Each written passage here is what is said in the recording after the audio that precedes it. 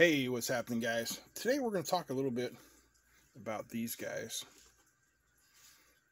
called Peltier modules.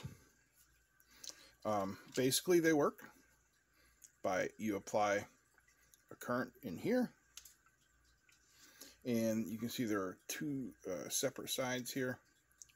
One side gets cold and one side gets hot. How that works is there are a number of semiconductors in there. Generally the number is 127 in these. You can figure it out if you want. You can count the number across, multiply it by the number down if you feel so inclined.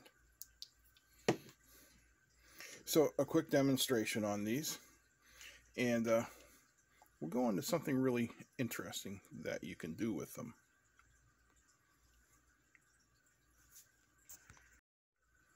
All right, I've got a couple of thermocouples hooked up to either side of these, hooked to two separate meters, one to the cold side and one to the hot side.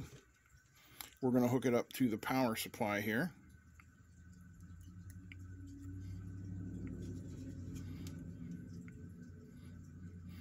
Which is set for 4.8 volts. And we'll turn it on. And we should begin to see some changes in the temperature. I will let that run for a couple minutes and we'll be back. Alright, that's been running for about 30 seconds. And you can see we have a differential there. Our hot side is 49 degrees Celsius. Our cold side is 27 degrees Celsius. And I'll just show you the power supply here real quick. And how well you guys can see that. 4.8 volts. And the current limit is set to an amp on here. So it's not current limiting. It's voltage limiting. And it's running about 700 milliamps. So these devices are used in like dorm refrigerators, camping fridges, humidors, anything, PC coolers, anything where you need a cooling effect. Generally, what you would do is you would put the a heat sink on the hot side, and then the cold side will just get colder.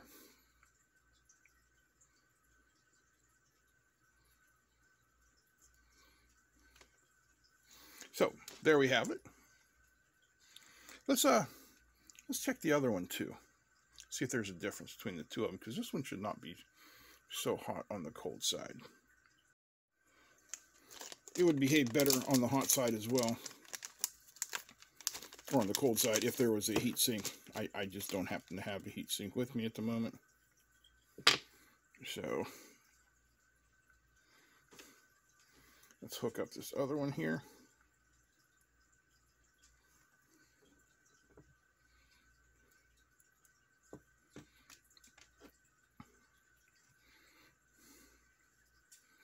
And then what we'll do is we'll put the thermocouples on here.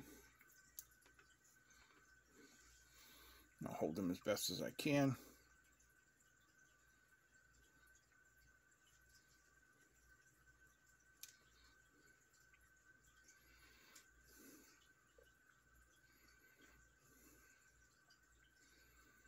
Yeah, you can see the hotter side is already getting hotter over here. And the cool side staying about 25 degrees C.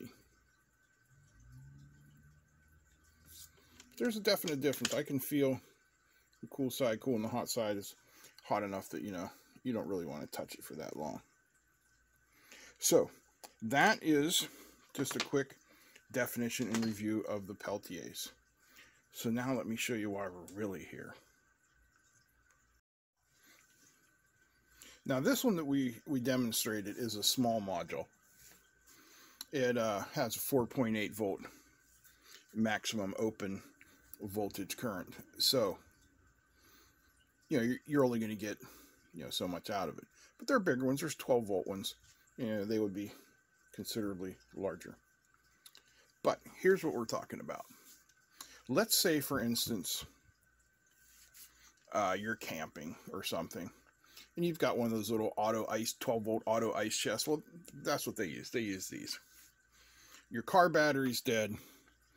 Your phone battery's dead. Yeah, you need to call for help or something. Just, you know, a scenario. Well, you can drive these in reverse. And it uses what's known as the Seebeck effect. I'll put a link to it down below. It's really incredibly complicated, and it's not my area of expertise. So I'll just put a link to where you can read some more about it. I am hooking up multimeter leads to the Peltier. And we'll put it in voltage mode. And as you can see right now, we basically got nothing.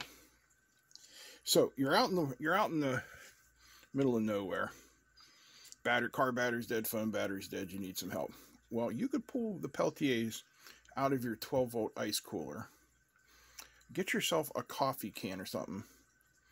Stick one of these on the bottom of it. Put some twigs and branches in the coffee can and start a fire.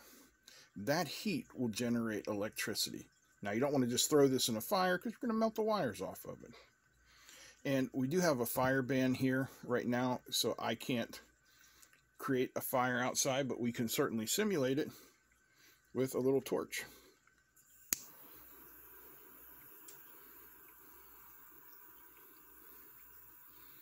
So look at that, we're getting 3 volts.